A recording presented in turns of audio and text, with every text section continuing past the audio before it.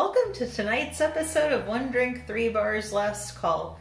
If you remember last week, we revisited the Frankie's Tiki Room book, which has 2 holiday-themed cocktails in it. Last week we made the Santaloha, and I promised that this week we would be making the Rum Rum Rudolph. Typically, when we make a recipe from this book, we just draw a random one and kind of wing it.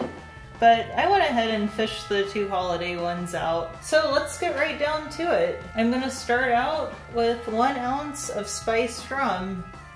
And remember, last week we built in the glass, which is a little unusual, but it worked because you know exactly how much ice to put. Then we're going to do 1 ounce of 151 rum.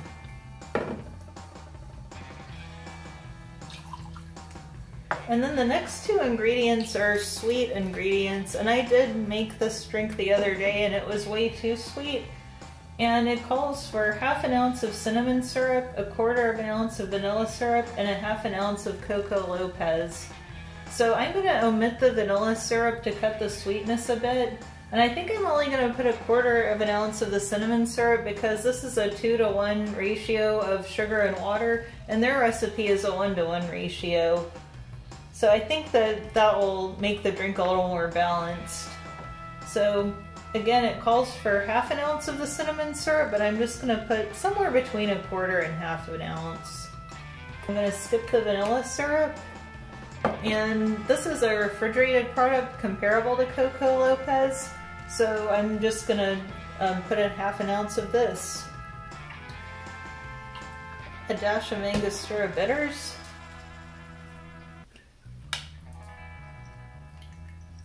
2 ounces of orange juice.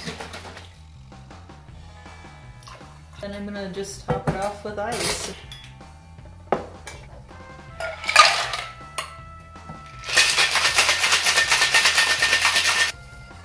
Just going to dump it straight in. I'm not going to strain it. I'm going to use the same ice.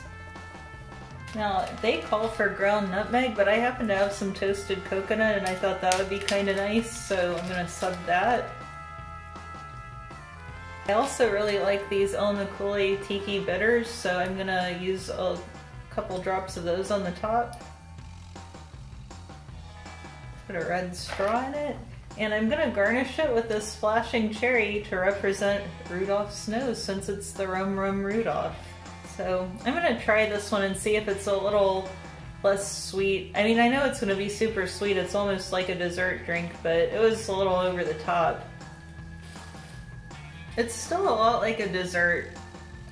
Now, I actually thought about adding a citrus element to it to take a little of the sweetness off. The next modification I'd probably make is to add about maybe 3/4 ounce of lime or lemon juice. But if you like sweet stuff, maybe you'll like the Rum Rum Rudolph.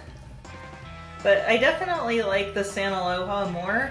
So if you're interested in something that's more of a refreshing punch and not quite as heavy as this, check out that video that I just posted last week. I'll put a link below. Thanks for watching, and if you haven't subscribed already, hit that button, hit that bell, and I'll see you next time.